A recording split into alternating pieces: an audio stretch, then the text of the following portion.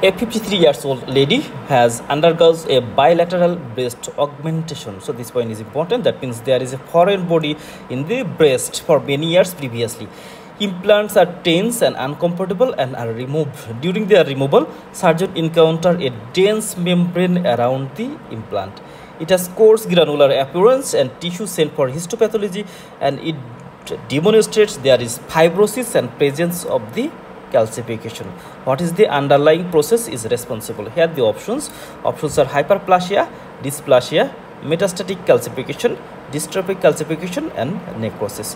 So what was the process? The process that in the breast there is a implant augmented just like that, or that I think this is an augmentation. That means a foreign body which is inserted, and after many years it is removed due to uncomfortable condition. And what happens, there is a dense membrane around this augmentation, and in the histopathological examination there is calcification also present. There outside there is the calcification developed. So what is this type of the calcification, or what is the process?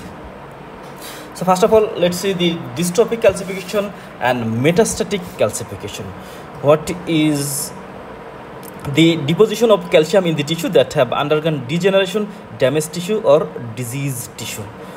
So the calcification, it is usually present in case of dystrophic calcification, that is when there is undergone degeneration, damaged tissue, or diseased tissue in spite of presence of the normal serum calcium. So in case of dystrophic calcification, there is normal serum calcification. And remember D for D, that means the dead tissue. So dystrophic calcification, it occurs in dead tissue, that means D for D. And in this condition, the serum calcium is very normal. Deposition of calcium deposits in tissue that is otherwise normal in presence of increased serum calcium level in case of metastatic disease. On the other hand, the increased serum calcium level, it occurs in case of the metastatic calcification. Breast implant, is it living or is it dead? Breast implant, this implant is living body or it is dead? It is dead. So as it is dead, so what occurs in this process? Dystrophic calcification develop, and it is surrounded by the pseudo capsule. The breast implant, it is surrounded by the pseudo capsule, and there is deposition of the dystrophic calcification, and known as the dystrophic calcification. This is the difference between the dystrophic calcification and the metastatic calcification. The dystrophic means dead tissue. So this is the first point, that the dystrophic calcification, that means it is the dead tissue. Serum calcium usually normal, and in case of metastatic, serum calcium increase. Calcium metabolism normal, and in case of the metastatic calcification, the calcium metabolism is increase or decrease. And what are the examples? The examples are dead tissue. What are the dead tissue? The abscess wall, it is dead tissue.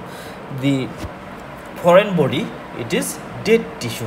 So when there is dead tissue, there is dystrophic calcification, and where is living tissue, there is metastatic calcification. Here we can see the skin is living, so in this condition there is metastatic calcification.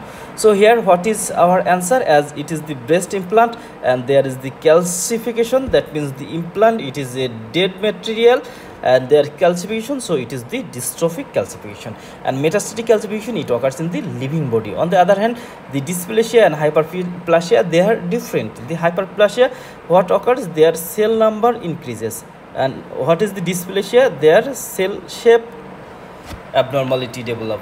And necrosis is slightly different. Necrosis is the macroscopic death of the cell or tissue.